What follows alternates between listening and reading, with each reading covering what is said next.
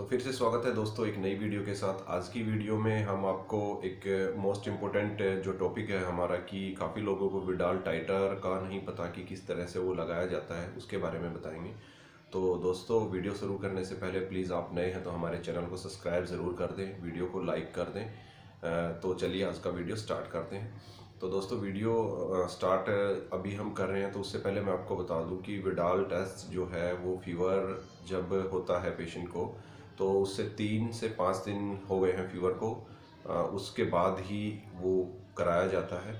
और Widal test जो है वो टाइफाइड के लिए होता है, तो वही टाइफाइड जो कंफर्म करने के लिए विडाल टेस्ट होता है। विडाल टेस्ट भी 2 तरीके से होता है, एक तो ट्यूब मेथड होता है और एक स्लाइड मेथड होता है। तो जो आज हम आपको बताएंगे प्रोसीजर वो स्लाइड मेथड से है। तो चलिए बताते हैं उसके बारे में, आपको भी कुछ जानने को मिलेगा। तो विडाल में क्या होता है कि विडाल टेस्ट जो स्लाइड मेथड से हम लगाते हैं उसमें हमें एक रीजन की रिक्वायरमेंट होती है, जिसको विडाल टेस्ट का रीजन ही बोला जाता है। जो टेक्नीशियन है उनको पता होगा कि वो उनको कहाँ से लेना है, लैब्स में वो अवेलेबल हो जाता है।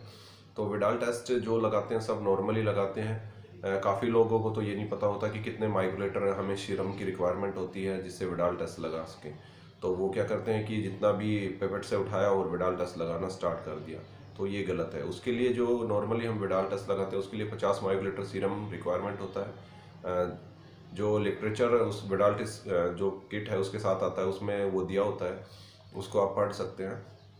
तो जो 50 माइक्रोलीटर सीरम हम लेंगे वो हमें 4 ड्रॉप्स में लेना है। जो सर्कल स्लाइड पे बने होते हैं उन चारों में हमें विडाल टेस्ट लगाने से पहले सबसे पहले सीरम की रिक्वायरमेंट होती है, तो सीरम उसमें डालना है।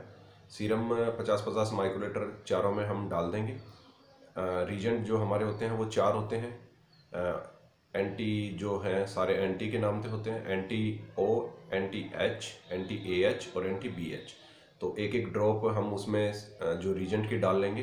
पहले सीरम डाला, उसके बाद हमने रीजेंट डाला एक एक ड्रॉप। सीरम हमने लिया 50 माइक्रोलीटर, उसके बाद स्टिक से उसको अच्छे से मिक्स करना होता है।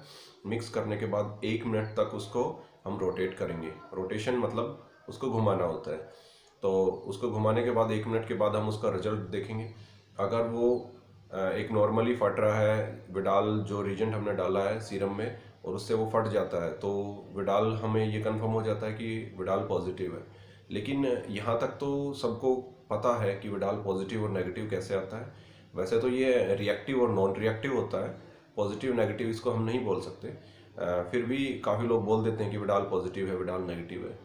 तो इसको हम रिएक्टिव और नॉन रिएक्टिव में देते हैं, और वो भी हमें देना होता है रेशियो में कि विडाल जो रिएक्टिव होता है टाइटर वो कितना रेशियो में आया है। डॉक्टर को यही चाहिए कि इसको जो विडाल पॉजिटिव आया है वो किस रेशियो में है, 120 में है, 140 में है, 180 में है, 160 में है और या 320 में। तो उसको लगाने का प्रोसीजर क्या है। तो दोस्तों जैसे ही हमारा विडाल पॉजिटिव आ गया या रिएक्टिव आ गया, रिएक्टिव आने के बाद हमें सबसे पहले ये देखना होता है कि जो हमारा रीजेंट होता है कि जो हमारे चारों रीजेंट है उसमें से जो पॉजिटिव आया है, अगर चारों पॉजिटिव आए हैं तो हमें चारों का टाइटर लगाना होगा। अगर 1-2 कोई भी पॉजिटिव आया तो उसी का हमें टाइटर लगाना है, बाकी हमें नॉन रिएक्टिव देने हैं। मान लो हमारा ओ जो है रिएक्टिव आ गया है तो उसका हमें टाइटर लगाना है। टाइटर जो हम लगाएंगे सबसे पहले 1:20 लगाएंगे। 1:20 के लिए हमें 80 माइक्रोलीटर सीरम लेना है। 80 माइक्रोलीटर सीरम लेने के बाद सेम प्रोसीजर है, उसमें जो ओ की है 1 ड्रॉप रीजेंट डालेंगे और उसको स्टिक से मिक्स करके 1 मिनट तक रोटेट करेंगे। उसके बाद हम उसका रिजल्ट देखेंगे कि वो रिएक्टिव आ रहा है या नहीं आ रहा है।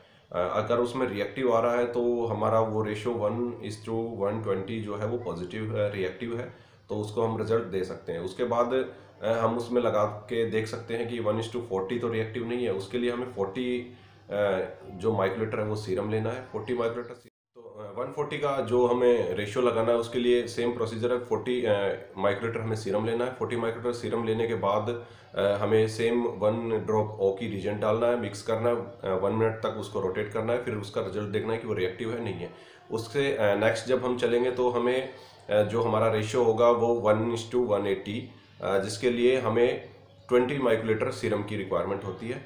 20 माइक्रोलीटर सीरम उसमें डालेंगे, 1 ड्रॉप रीजेंट की डालेंगे, उसको 1 मिनट तक रोटेट करेंगे, फिर रिएक्टिव है या नॉन रिएक्टिव है वो देखेंगे। सेम है, 10 माइक्रोलीटर हमें सीरम लेना है। नेक्स्ट में 10 माइक्रोलीटर सीरम हम उसमें लेंगे, उसके लिए 1:160 रेशियो देखने के लिए 1 ड्रॉप हमें ओ की रीजन डालना है, 1 मिनट तक रोटेट करना है। उसके बाद हमें देखना है कि रिएक्टिव है या नहीं। अगर उसमें भी रिएक्टिव अगर हमारा जो टाइटर आ रहा है तो हम लास्ट जो हमारा लगता है वो लगता है 1:320 रेशियो देखने के लिए। उसमें हम 5 माइक्रोलीटर सीरम लेंगे। 5 माइक्रोलीटर सीरम लेने के बाद उसको वही सेम प्रोसीजर है, 1 ड्रॉप रीजेंट और उसके बाद 1 मिनट तक रोटेट करना है। 1 मिनट तक रोटेट करने के बाद फिर हम देखेंगे कि रिएक्टिव है या नहीं, नॉन रिएक्टिव है। नॉन रिएक्टिव या रिएक्टिव उसमें पता चल जाएगा। अगर वो नॉन रिएक्टिव आ रहा है और 160 तक हमारा जो रिएक्टिव था तो हमें रिजल्ट जो देना है 160 जो ओ है वो रिएक्टिव देना है। अगर उसके बाद 320 तक रिएक्टिव आ रहा है तो 320 देना है, 80 तक रिएक्टिव है तो 80 देना है। जैसे जैसे ऊपर बढ़ते जाएंगे और अगर वो रिएक्टिव आ रहा है तो रिएक्टिव देते जाएंगे और जिस स्टेप पर वो रिएक्टिव आना बंद हो जाता है तो वहाँ पे नॉन रिएक्टिव दिया जा सकता है वो। तो ये जो प्रोसीजर है मैं आपको नेक्स्ट वीडियो में पूरा प्रोसीजर एक किट के साथ आपको करके दिखाऊंगा, तो उससे आपको थोड़ा सा अच्छा से समझ में आ जाएगा।